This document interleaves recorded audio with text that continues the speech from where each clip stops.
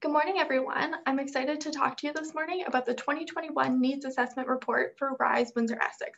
My name is Tashlyn Teskey, and I'm the Manager of Projects and Research at Workforce Windsor-Essex. Workforce Windsor-Essex is the Workforce and Community Development Board, whose mission is to lead regional employment and community planning for the growth of the strong and sustainable workforce in Windsor-Essex. We are a founding partner of RISE, and we are excited to be a part of this project for the next 2 years. We are responsible for creating the local needs assessment report for Windsor-Essex that assesses the local entrepreneurial ecosystem. We're assessing what works, what doesn't work, what needs to change, and how. Last year, we were able to release our baseline needs assessment of 2020.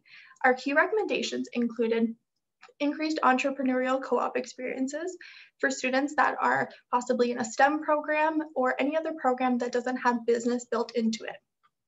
The creation of female-only cohorts within entrepreneurial services so that stronger networks are able to be built.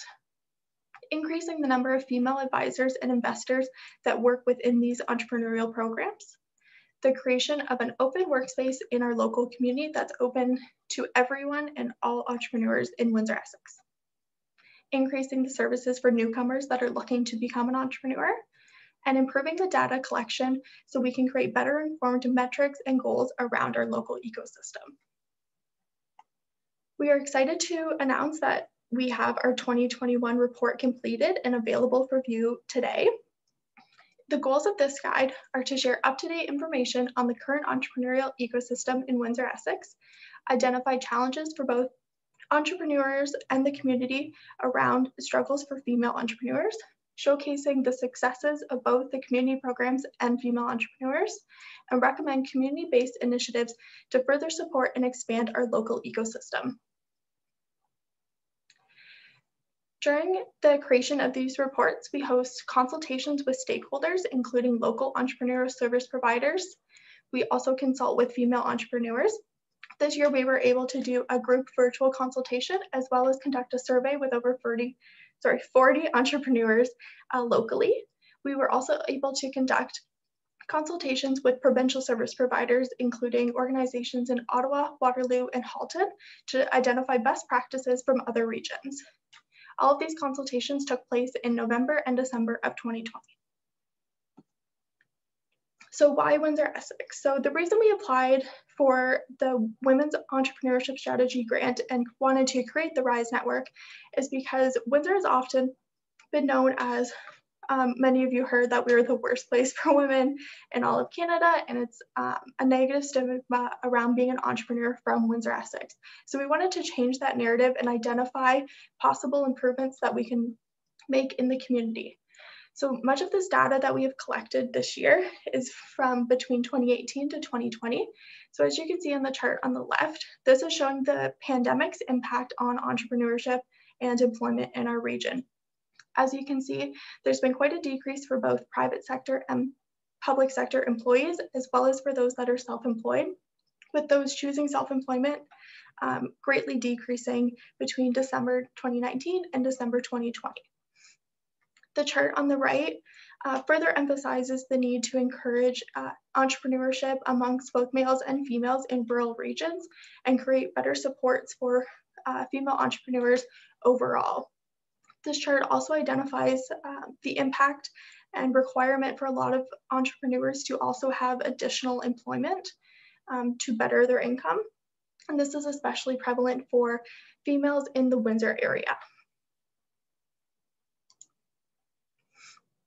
We wanted to highlight within our report the profile of a local entrepreneur. We know there's a lot of diversity amongst our entrepreneurs and that no one's experience is exactly the same. Through our local survey of female entrepreneurs, we were able to further identify the diversity within their businesses and the women owners themselves. We see that the age of our owners varies, with many of them being between 30 and 54 years old. They have different backgrounds, whether they were immigrants or newcomers, and self-identifying as visible minorities or Indigenous persons. The majority of businesses have less than 4 employees, with many self-employed people having 0 paid help. The majority of businesses have been operating for less than 5 years, with some in operation for more than 10 years. And the annual revenue for the majority is less than 10,000, with still quite a few reaching over 100,000 in their annual revenue. Some of the challenges that were identified specifically for service providers of entrepreneurial services includes virtual overload. A lot of service providers opened up their business hours to include weekend and evening offerings to better align their schedules with their clients. However, this placed a lot of stress on their staff, with having them working a lot more hours than typical. Between the staff and their clients, there was a lot of Zoom fatigue, which I'm sure a lot of you are still feeling. Very early on, there was just very much an overwhelming need to be on Zoom constantly, and a lot of people found that to be very draining. Additionally, there was lower attendance at virtual events and networking opportunities because of this. Limitations in the program specifically aligns for those that possibly had a physical workspace for their clients that were looking to develop their products or prototypes for their business, as well as programs that specifically had a goal of leading to a pitch competition for their clients. A lot of investors are also feeling that Zoom fatigue, so it's hard to do virtual pitch competitions with Zoom fatigue and that disconnect between investors being felt. Additionally, we've seen an increase in hobbyists becoming business owners, and this is great. It's a great time with everyone at home that are able to focus on their goals and new ideas that they have for a business, but service providers want to make sure that those starting a business from home or out of their garage are following any business regulations and not finding any liability issues or food safety issues, depending on what their business requires. For entrepreneurs, there are quite a few new challenges specifically due to the pandemic. While we've seen a lot of new grants and loan and service programs specifically for women, we're also finding that eligibility for a lot of these programs really limits specifically female-owned businesses, as they often require entrepreneurs to have employees, high revenue levels, or have been operating for quite a few many years, which, as we've seen on the previous slide, doesn't often align with what female entrepreneurs follow as a business plan. For those that are operating potentially with a physical space, they've had to pivot that. That can potentially be a very costly pivot for many. For those that are now working from home, they might be working from the kitchen table, surrounded by children doing virtual homeschool. Maybe there's dogs in the background.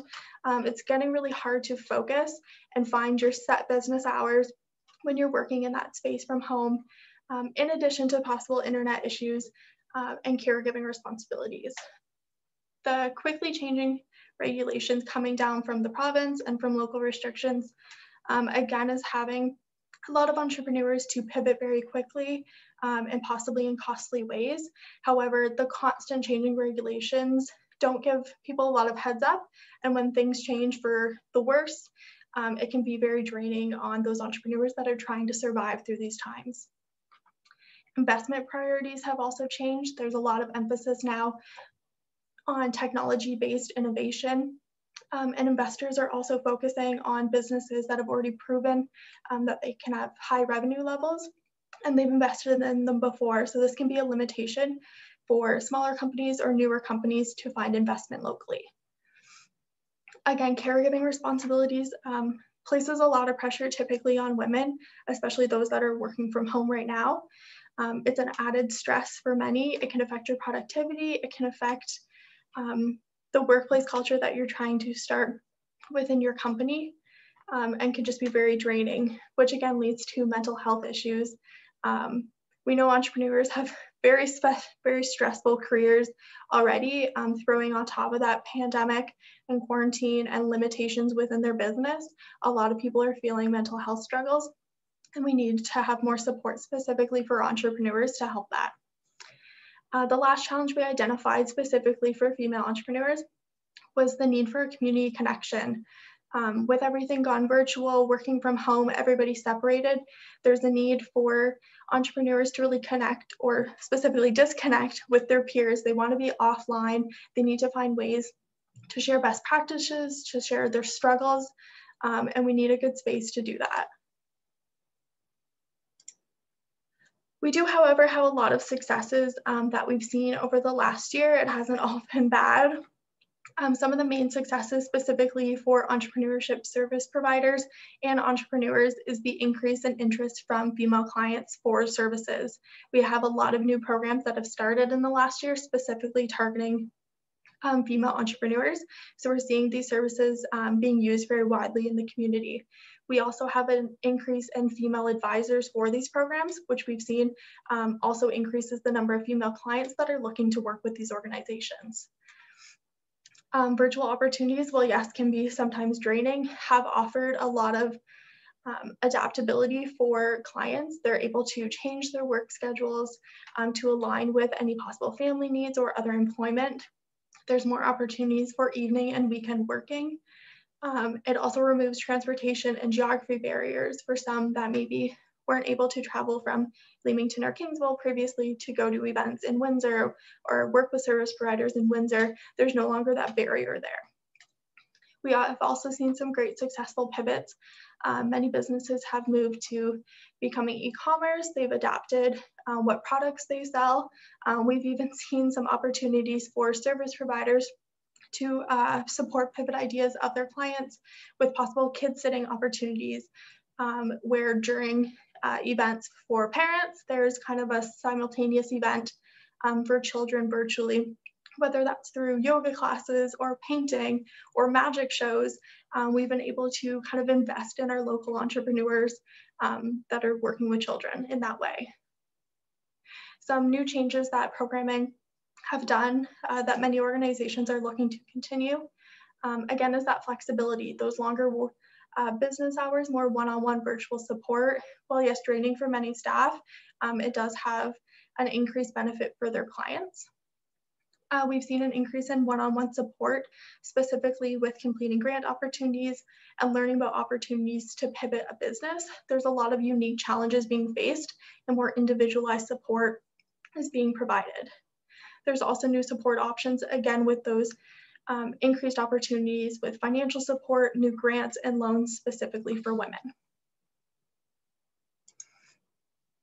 Some of the knowledge needs that we've identified, both through needs based on the pandemic changes, as well as just general business knowledge, is financial knowledge, including financial literacy and reporting, how to create business plans, how to build your community when we're all working virtually, technical tools, so specific software, how to move your business to become e-commerce, how to use new marketing tools, a need to learn about soft skills, including including social media, marketing, and leadership.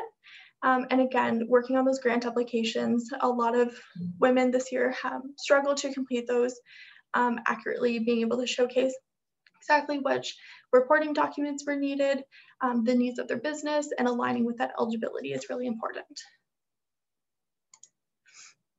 The main recommendations that we were able to develop this year include responsive programming. So again, making sure that all programs designed for women have input from women in place.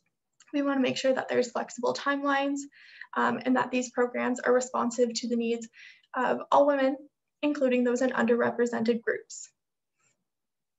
When developing these programs, we also need to make sure that we have pre-consultations conducted and the needs of the community validated before we start creating curriculum and content to make sure that the goals of the women are in line with the goals of the businesses. There's a need for more financial support regarding eligibility and support for completing applications. Like I said, many of these new programs didn't align exactly with the common characteristics of female businesses. So making sure there's financial support that doesn't require matching dollars or high revenue businesses, as well as that one-on-one support through possibly an application helpline or a virtual assistant to assist in completing those applications. There are many opportunities for service providers to take on, including mental health support. This can be in the form of having a professional advisor that can help specifically entrepreneurs and specifically female entrepreneurs with mental health struggles, or having the right knowledge to have referrals to other proper service providers locally that can better support the entrepreneurs. Additionally, we need to make sure that when we have events, including this lovely event that we're all attending today, that there's a really high value on it.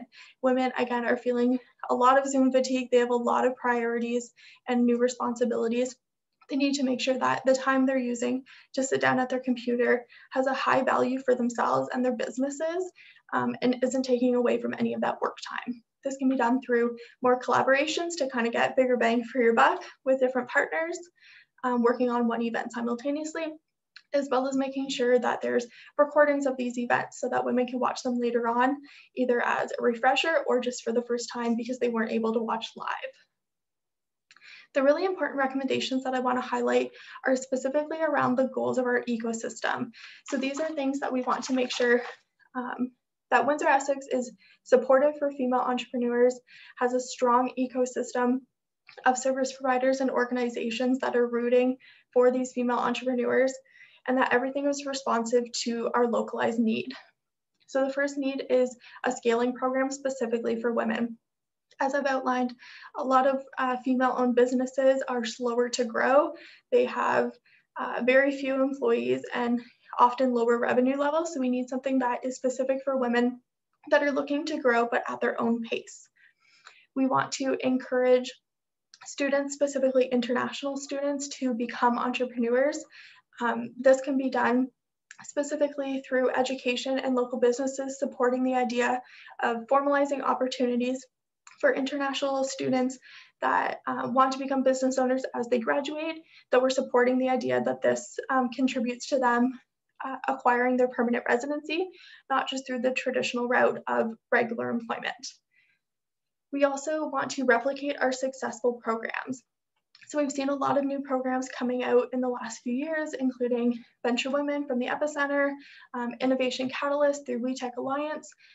Many of these are pilot programs. So we want to make sure that we have local investment, not just federal short-term investment in these programs that are highly successful, so we can replicate them, we can grow them, we can have larger clientele accessing them. These are really important programs that are only offered locally.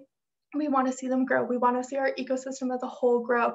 So we need to make sure that we have local investment, whether that's from municipalities, organizations being able to have base funding, so that we can see these programs have legitimacy, national recognition, as well as supporting those local women the best way possible.